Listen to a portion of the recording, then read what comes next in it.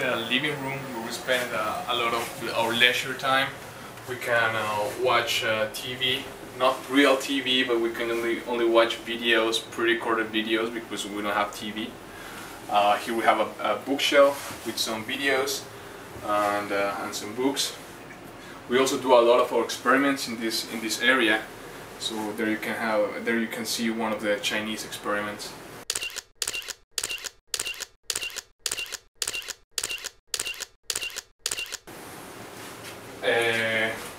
We also have a virtual reality computer which shows in 3D space or whatever we want to see. And we have also different entertainment devices. Guitar Hero space rated device. Well, this is the zone that communicates the living quarters with the gym. And here we have an airlock through which we pass all the samples to scientists around the world. This is the gym, and here we spend 1 hour a day, about 1 hour a day. We have different devices that we're testing each for 2 months. We try different types of exercises to see which is the most effective exercise.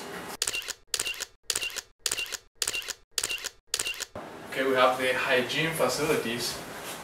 Just for example, many bathrooms, one per module. This is an example of them.